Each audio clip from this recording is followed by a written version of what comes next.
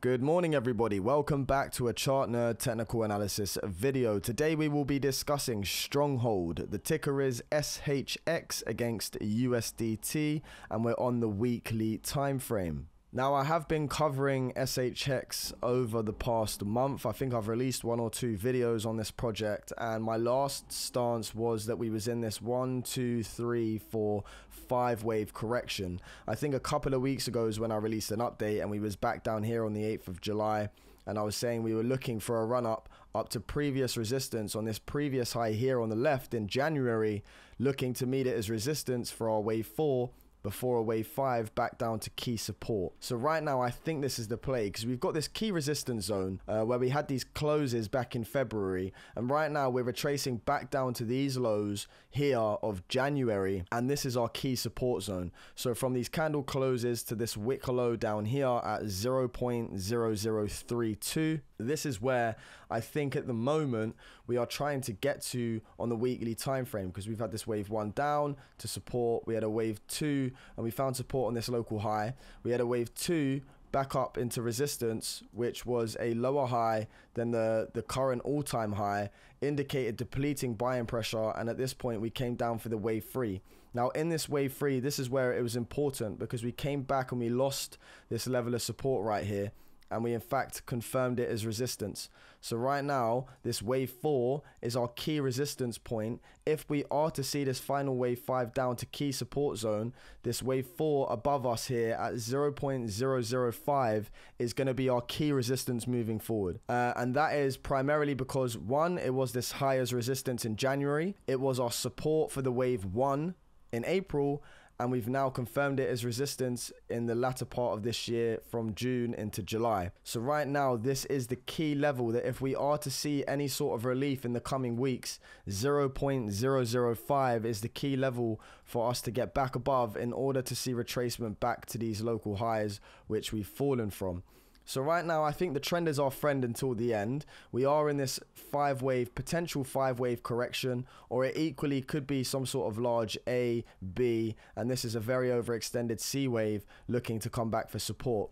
But in my honest opinion, I do think right now, because we're running into this resistance at 0.005, and because we're failing to break above it and seeing strong rejection for it, the way to validate this wave 5 back to our key support zone is simply by losing the current level of support that we have right here. So if we fall below 0.004, then this would indicate to me that we are looking to come back and retest these potential lows back here in this key support zone for a final 5th wave. And just getting that back on the chart for us. So we've got the wave 1, the wave 2, the wave 3, shallow wave 4 into resistance, and then a 5 wave, the 5th wave back down to these lows here. So right now this is the play for me for Stronghold. I think there is still further downside to come. Now if we look at the daily time frame and analyze our EMAs, so what I've got on is the 20 EMA, which is this yellow line,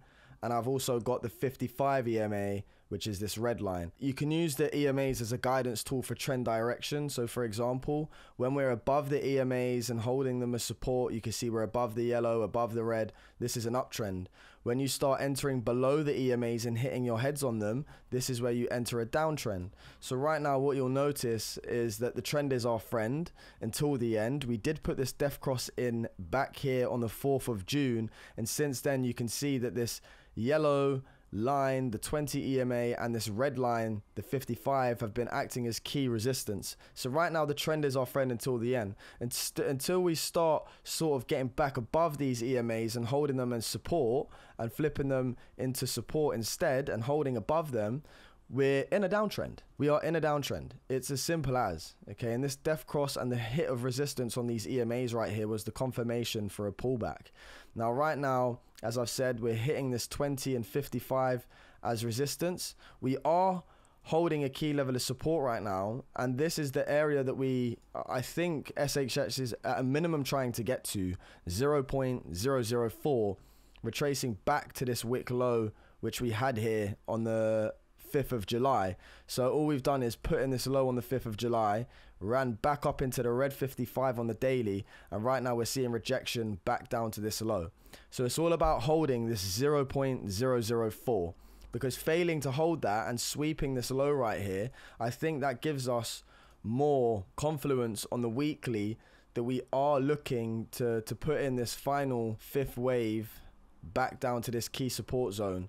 And at that point, if we do retrace to these previous wicks at 0.003, I think this is where we could have this correction over here and start looking to flip the switch. Now, there is something negative also on this chart right now, and it's where on the weekly time frame we're here, guys. On the weekly, we've got the yellow EMA coming down and we've got this red EMA coming down. What we don't want to see on the weekly is a death cross, because if we see a weekly death cross and we sort of come back here and rally into this as resistance and fail to break above that death cross, this could be the indicator that we're coming back for an even steeper correction, okay? And we're in one really big corrective move before looking to explode.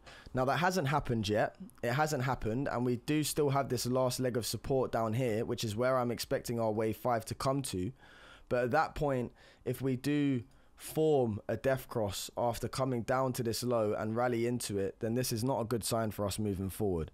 Okay, so we don't want to see the death cross come into play. What we want to see is the final 5th wave back down to this key support level on the left, and at that point finding support and starting to reverse the trend here and sort of work our way back up to these highs which we fell from.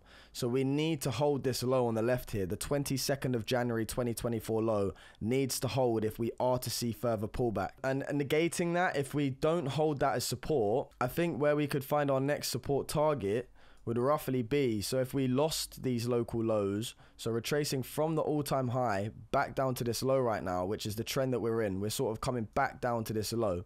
If we lose this low at 3317 and do run up into, say, a death cross and meet that as resistance, my next target for SHX would be 0.00215. But that is only the case if we lose these lows at 3317, because equally, as I said, we could have had this 5-wave move down, and this is the low where we start hovering around for a bit, building a base, and then looking to retrace back to the highs that we fell from. So it's all about holding key support right now. We are closing below this weekly 55 EMA. That's not really a good sign. You want to hold these EMAs as support when you're above them, okay? I said when you're above the EMAs, you're in an uptrend. When you're below them and you're hitting your heads on them, this is indicating a downtrend.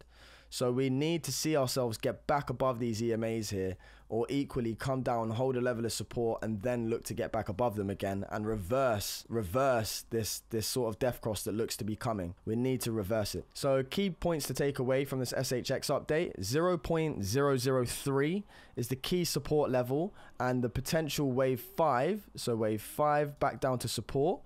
Hold here and build a base. Great. Look to retest levels of resistance we've previously fallen from. Failing to hold support on this level, I think on the macro scale of things, coming into August/September, then potentially we could be coming down to the 1272 target before getting our relief and looking for the breakout here. So that's my update for you today, guys. I hope you enjoyed the content. If you did, please do give it a thumbs up, a comment, and maybe even subscribe if I'm lucky. From Chart Nerd TA, take care. Peace out.